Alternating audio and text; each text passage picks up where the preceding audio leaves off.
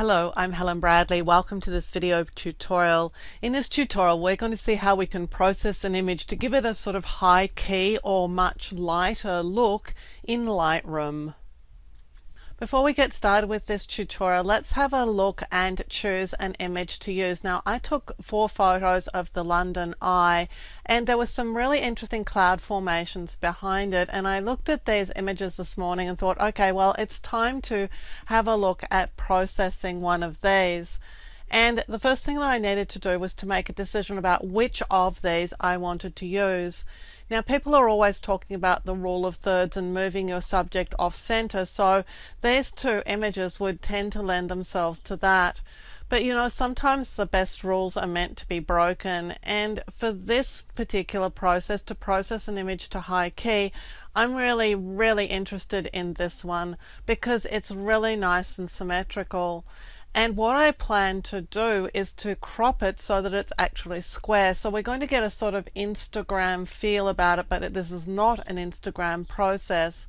So I'm going to choose one of these 2 images. I'm just in survey view in Lightroom, so I can just click to get rid of these images out of survey view, and then I can decide which of these 2 images I want to use.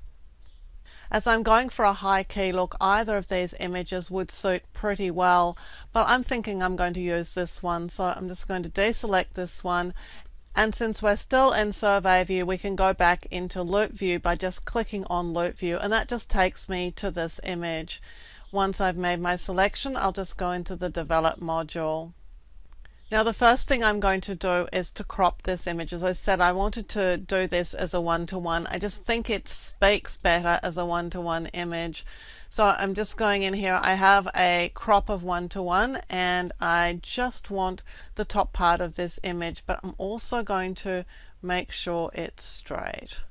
And I think I want to center this a little bit, and I'm not sure that it is properly centered. So I think this is a pretty good crop for the image. I've lost perhaps a little bit more of the image than I would have wanted to, but it's going to look pretty good. So there's our starting crop. The first thing I'm going to do with this image is to try and white balance it, or at least make it warmer, because it's a really cold image, and that's really not the look I want. So I've just grabbed the white balance selector here, and I'm just going to click on a portion of the image that I think should be white or neutral grey. So that's a really good start for the image. I'm looking at the histogram here, and it's actually is for my camera pretty well exposed. My camera is not usually as good at exposing as it has been with this image, so I'm actually really quite impressed with the result here. I have, however, increased the exposure just a little bit. Now I'm going to leave contrasts alone at the moment. Let's just go and find our white and black points for this image. So I'm going to Alt or Option drag on the white selector until I start to see some whites, because there were no pure white pixels here. So I just want to start seeing the very faintest amount of white. I'll back it off a little bit, but that's a pretty good white point for the image. And I'm going to do the black point again, Alt and drag on the blacks, because I want to start seeing blacks come into the image. Even though we're doing high key or light processing, we still want to see a good tonal range in the image, so I want some blacks there somewhere. As I was looking at this image, I noticed that while the London Eye is pretty sharp, the trees in front are not sharp, and that's because I shot it with a very large aperture. It's 3.8. This is a huge aperture, so it's not surprising that these trees were out of focus. We have a depth of field effect happening here.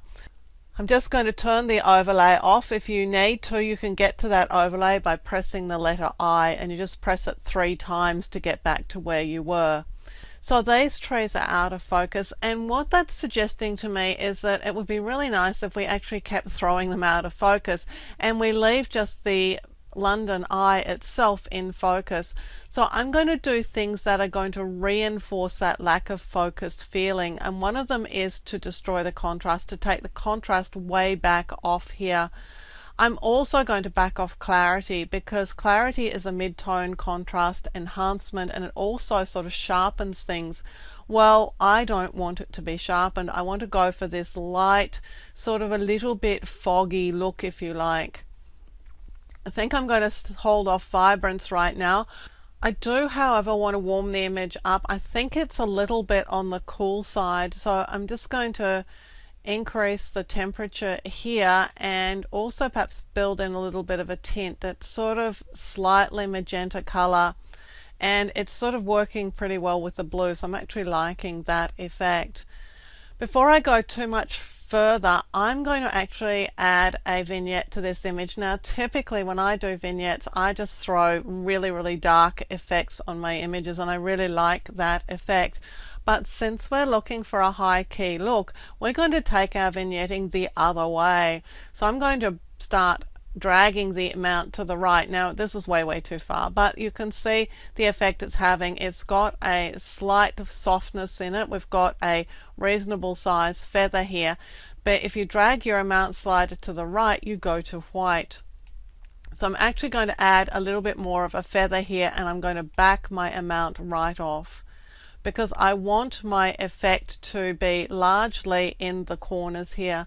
Don't want a real lot, but I do want to sort of lighten up this image a little bit. So once I put down my vignette, I can see what I'm working with the rest of the image. But actually before I leave there, let's just try the styles.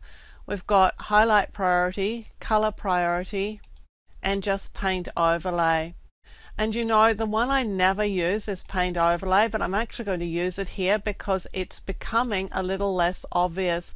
Let's have a look at highlight priority. See, we're seeing the very white edges, and color priority, same thing, but paint overlay is actually working to really good effect, and I might be able to actually increase the amount of the vignette because I'm using paint overlay. So unusual setting for me, but it's working for the image.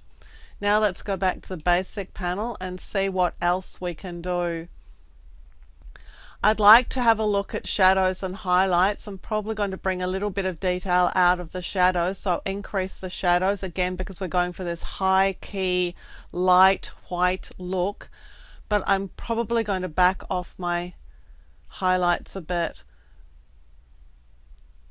because I do want a bit of contrast, but I'm going to build contrast this way rather than with the contrast slider.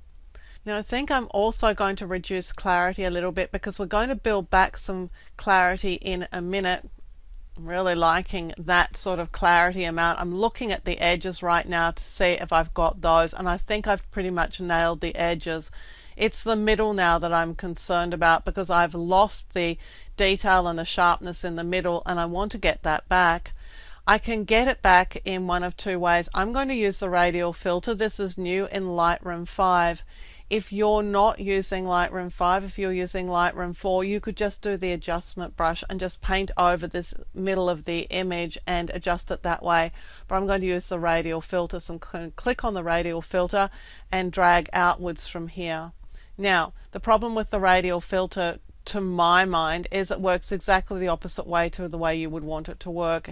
What we are doing is affecting the outside here rather than the inside. I want to invert the filter, so I'm going to click on invert mask.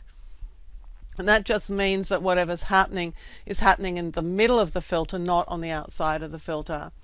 I'm going to feather it a bit more. I really want a soft feather because I don't want to be able to see where the filter begins and ends. Now the exposure is increased here. I just want to take it back to normal. Now what I did earlier was I knocked out the clarity, so I went to negative clarity on the image. If I go to a positive clarity now, I'm going to bring back clarity and detail right in the middle of the image, but it's not going to be at the edges. So I'm effectively negating what I just did with clarity, but only in the center of the image, and that's a really good effect there. And I may also go for a bit of sharpness. I think I've got a bit too much there. Let's just go for this amount and then let's click done. Now I'm going to pick up my adjustment brush because I want to paint over some areas that I want to work with here. I'm going to increase the size of the brush a little bit, perhaps bring down the flow and density a little bit, and I'm just going to paint over the areas that I want to work with. Now the exposure is turned on right now, and that's just not what I want. So I'm going to turn that off in a minute, but I'm going to turn it off after I've erased off the bits that I don't want of this adjustment. So I just want to erase around here a little bit, trying to isolate the fix largely to the legs and the sort of center here on the London eye. So I need to bring my brush size down a bit. I can do that with the square bracket key or the size slider, but that's one of those keystrokes that I really think is worth learning because it works in Photoshop as well, the square bracket key for just adjusting the size of your brush, the opening and closing square bracket keys.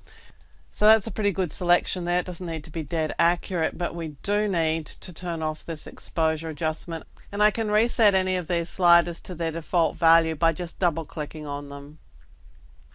So I'm going to move clarity up here because I really want to enhance these legs here. I want to get quite a bit of sharpness there as a contrast or a foil for what's happening around the edges. So I'm going to click done. One of the other things that I'm thinking of doing is bringing in a little bit of color into the image. I still think it's not quite warm enough, and I also want to borrow these bits of light because I think I could enhance those. So I'm going to increase the tint and the temperature a little bit just to try and bring in a sort of yellowy color. And now I'm going back with the adjustment brush. This time I want a really low density and a low flow and a fairly sizable feather because of what I'm about to do. So I'm just going to follow this light,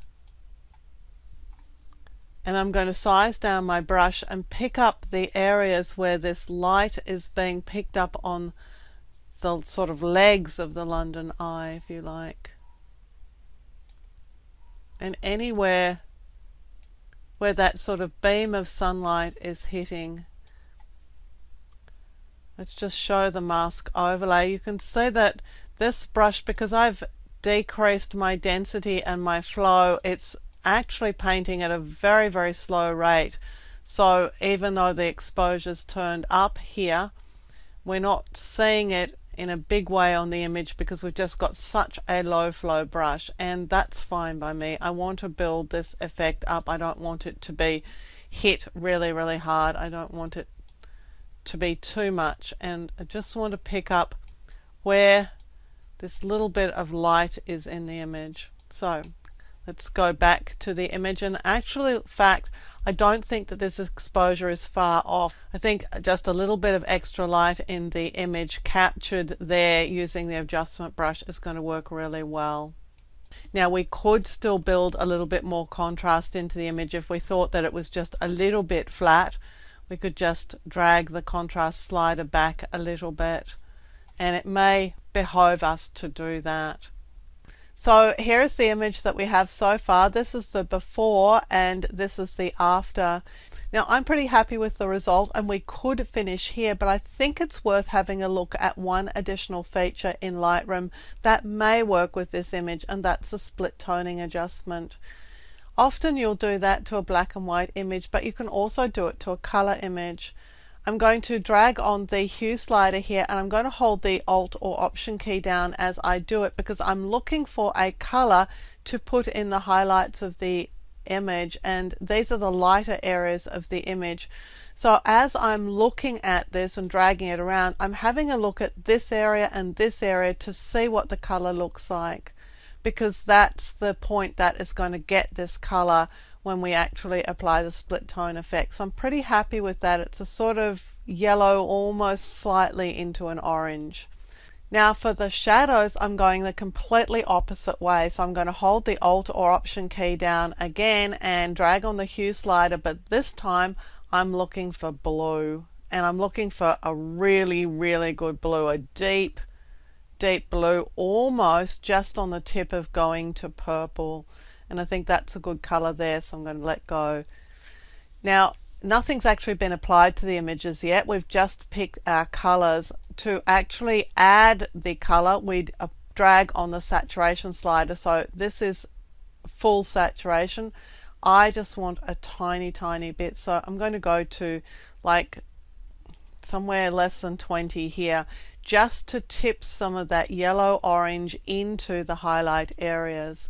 And again, if you like this, you don't need to go any further. You could just say that's fine, but I wanted to actually add a little bit of blue into the shadow area, so I'm going to drag on the saturation slider here just to bring a little bit of blue in. And the reason for this is that I actually think that it makes the trees stand out a little bit more. I think that the blue rather than the black actually works really well. Once we've selected the colors and the amount of the colors, we can then adjust the balance. Now this allows us to say, okay, all of the image is shadow, so throw blue at everything, or all of the images to be considered highlights, so throw yellow at everything, or somewhere in between.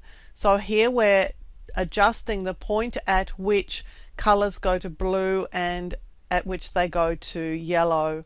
So the point will be more blue over on the left, more yellow on the right.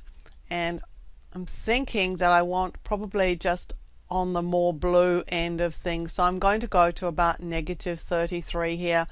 But again, this is just a creative decision that you make.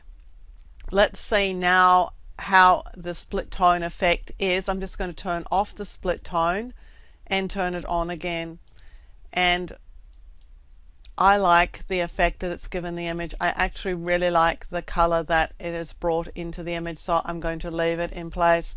And let's go back to the image as it was out of the camera. And this is what we've achieved with it. I think this is a really lovely result. I'm prepared to stop here. If I wanted to do something else with this image, I may consider taking it to Photoshop and adding a texture to it. I think it'll come up really nicely with that. But we're in Lightroom. This is Lightroom. We don't have texture in Lightroom. The best we could do is add a bit of grain. But I'm pretty happy with the image as it is. I'm Helen Bradley. Thank you for joining me for this video tutorial. Look out for more of my video tutorials here on my YouTube channel. And consider subscribing to my channel and you'll be alerted when new videos are released. And visit my website at projectwoman.com, where you'll find more tips, tricks and tutorials on a range of applications including Photoshop, Lightroom, Illustrator and a whole lot more.